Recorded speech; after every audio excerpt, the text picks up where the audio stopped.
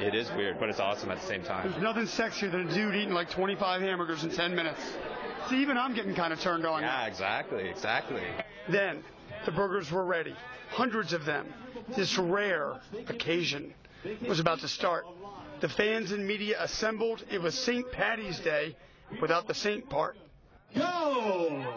Then, a ground chuck attack like no other was underway. 10 minutes, all they could eat, literally.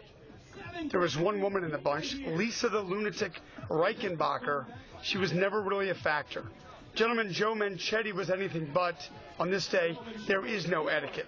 As the clock ticked, it became clear this was a two-eater race. Furious Pete and the Mouth of the South. And when it was all done, it was Furious Pete, who ate 15 burgers in 10 minutes.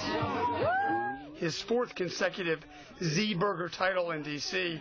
Truly a job well done. This is what the kids do. How you feeling? Thanks. Full. Definitely full. The heat really gets to you a little bit, so, but yeah, I'm happy I defended my title. How do you feel? I feel good. I actually feel on course this year to defend the title. Hungry, you're hungry still. Yeah, I'm still hungry. I'll probably have a shake when I go inside. You ate 15? Yeah. Is that sort of what you expected?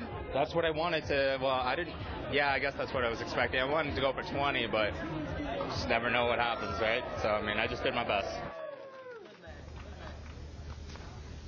There is your winner, Pete. He's from Canada. He looks like he just got out of like an Abercrombie and Fitch catalog. I don't know how he eats all those hamburgers as all buffed like that. He won $1,000 in cash. There's the music again. $1,000 in gift cards for burgers. It's like, who wants a gift card for a burger after you've just eaten 15